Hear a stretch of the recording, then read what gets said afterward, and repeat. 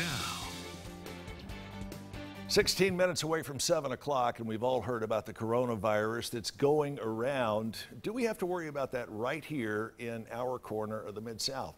To answer that question, we turn to one of the preeminent experts in this area. It's Dr. Sizemore, and Dr. Sizemore is an infectious disease specialist. First of all, thanks for fighting the elements and coming down and joining us here. Oh, my pleasure, Chip. Exactly what is coronavirus? If you had to break it down into a 30-second soundbite, what would it be?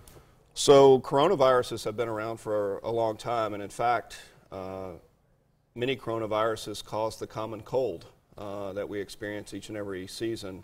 The novel coronavirus that has originated in Wuhan, China, is a virus that has crossed over from animals, and it seems to be very similar to previous coronavirus outbreaks that some of you all may remember, because MERS or SARS. Right. Symptomatically, how does this manifest itself? So classically, respiratory symptoms and fever. That's what the CDC is using in their case definition to try to identify people that we should investigate as possibly being infected. How dangerous is this virus? So far worldwide, in cases that we know about 28,000 cases have been reported. Wow. With 560 deaths. So somewhere around 2% of people that get this virus are dying. That's a pretty staggering number. What do we need to be on the lookout for? And you see a lot of people wearing these masks, all right, when you're out traveling at the airport and sometimes in one of your local shopping malls. Do these help? Do they hurt? So they certainly don't hurt. If we had a person under investigation that came into the emergency department at Erlanger, the first thing that we would do is put a mask on that person. And then we would get them into an isolation room while we do further investigation. Is there any treatment that you know to be effective in fighting the coronavirus? As of this time, there's no vaccine for the coronavirus. There's no medication that's effective for it. Certainly people are interested in developing vaccines and looking at potential antiviral medications, but right now the treatment is supportive. Meaning what? Treatment is supportive. So we would treat the patient's symptoms, we would support their blood pressure, we would, if they needed to be put on a ventilator to support their breathing, we would do that as the body's immune system tried to fight off the virus. A moment ago you mentioned MRSA and several other things, and as a infectious disease specialist, does this coronavirus scare you?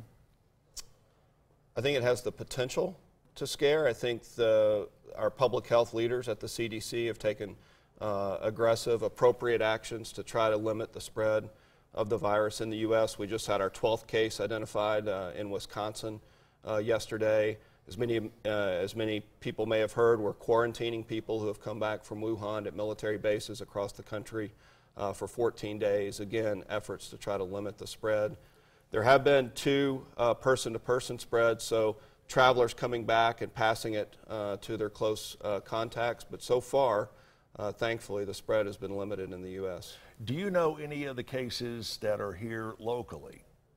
So, have you heard of any of those that have been reported locally? Right. So we have not had any cases here locally, but we certainly have protocols in place as to when patients come into our care. We're asking them about travel to China. We're asking them about fever and respiratory symptoms. And if we find someone who meets the CDC's case definition, we'll test them appropriately. And you may have heard the story that came out just a few hours ago about how some folks are trapped on a cruise ship for another 2 weeks because of this virus. That would have to be scary. And you know, when we had, I guess, I don't know if it was MRSA or whatever it was a couple of years ago, people were going into a panic. That's right. The last thing we need to do. Absolutely. What do you think the most appropriate course of treatment is if you or someone you suspect may have encountered this? So obviously you need to seek care immediately, and then we need to take the appropriate measures to limit the spread so that it doesn't, so we don't infect other individuals. Has this fallen into the classification of a pandemic yet, or an epidemic? It has. It has. So it's definitely epidemic in China. There's been spread to many countries across the world. The cases in other countries have been rather limited to date. but certainly the World Health Organization and the CDC has recognized the potential danger of this virus. Again, Dr. Jay Sizemore, one of the preeminent infectious disease specialists here in the Chattanooga area. We're fortunate to have you. Thank you for joining us and sharing your time and expertise. Stay with us. We are back right after this.